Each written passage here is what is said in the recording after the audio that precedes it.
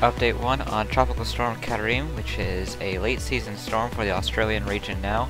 Located at 9.5 degrees south, 90.1 degrees east, it recently emerged in this particular basin from the southwest Indian Ocean, so control has been shifted over to the Bureau of Meteorology from Mateo, France. It's got winds of 50 miles an hour and a pressure of 994 millibars.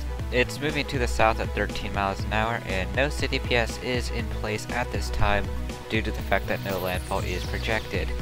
Of course, CDPS stands for Cyclone Destruction Potential Scale, and given the fact that it is not expected to hit anywhere anytime soon given how far out to sea it is, this leaves there to be no CDPS stage, given the fact that there is no kind of land expected to get hit. It's about as out to sea of a storm you can possibly get this time of year. Here it is on the map. You can see pretty much the nearest area is quite a bit away, pretty much Indonesia. As of right now, it's got tropical storm force winds extending 90 nautical miles to the northern quadrants, 120 to the southwest, and none in the southeastern quadrants. It's a far distance away from pretty much anywhere, with Jakarta being the nearest city, 1,140 miles away, 1,850 miles away from Carnarvon, 2,240 from Perth, 2,300 from Mauritius, and 2,440 away from Reunion. That's 1,840 kilometers away from Jakarta, 2,980 from Carnarvon, 3,360 from Perth, 3,710 from Mauritius, and 3,930 kilometers away from Reunion.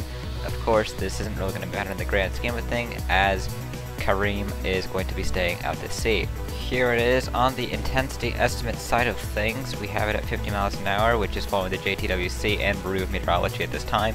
ATMS has it at 60, and SATCON and ADT have it at 65 miles an hour.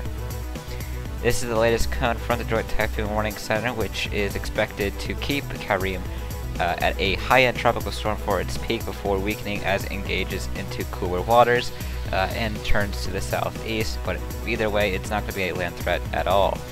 And this is the steady surface temperatures. Of course, as it progresses southwards, it's going to be encountering cooler sea surface temperatures, but for the time being, it's around 28 degrees Celsius for now. That's going to be dropping to about 24 to 25 by the day 5 point from what I am seeing here. And then of course you can see the intensity guidance. Much of it has it going up to 65 to 70 miles an hour. Wind shear is going to be dramatically skyrocketing on the 10th and 11th. Sea surface temperatures will continue to drop, and mid-level relative humidity will also continue to drop as well. So of course that's going to make it a much more hostile environment for Karim to thrive in. This is the latest satellite imagery. You can see it's getting its act together as it continues to develop more and more convection. Probably not going to be anything spectacular given the fact that it is May and we typically don't see stuff going on much in the Southern Hemisphere, but it is interesting to note. It is pretty much the ending of the southwestern Indian Ocean and Australian region cyclone seasons. Of course, that's not the most important cyclone, as we're dealing with other issues with 2B, but that will be covered in a bit in another update. We'll keep you posted on these two storms as they continue to develop and strengthen over the course of the next few days.